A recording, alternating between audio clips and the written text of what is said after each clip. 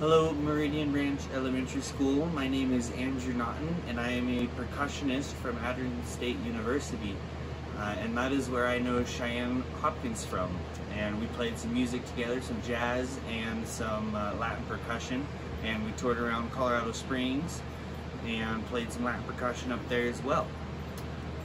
Here I have 3 congas, and first I'm going to give a little bit of a demonstration for you and kind of show you all of the sounds that can be produced on it.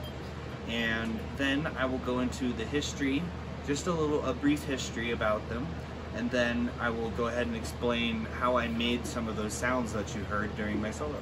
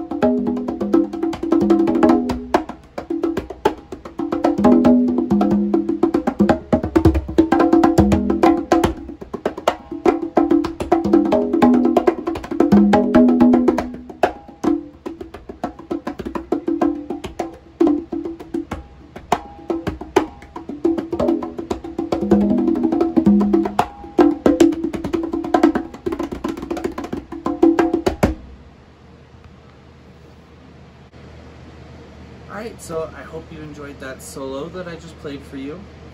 So a little bit about the history. It's kind of unknown, but what researchers have kind of come to a little bit of an agreement on is that it's from Africa and then developed in Cuba. So there's a little bit of argument that it's Congolese.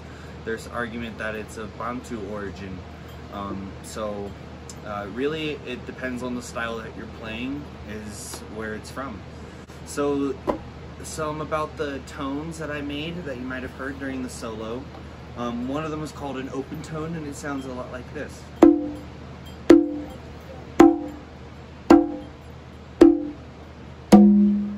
Nice and open and kind of free, right? And then there's a closed tone, which you also might have heard in the solo.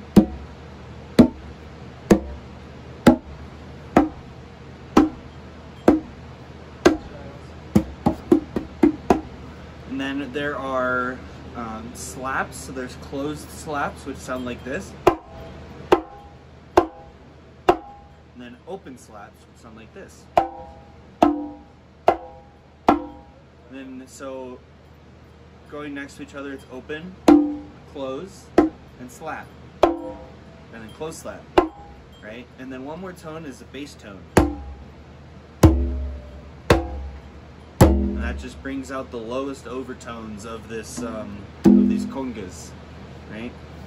And so altogether, that's bass tone, open tone, closed tone, open slap, closed slap.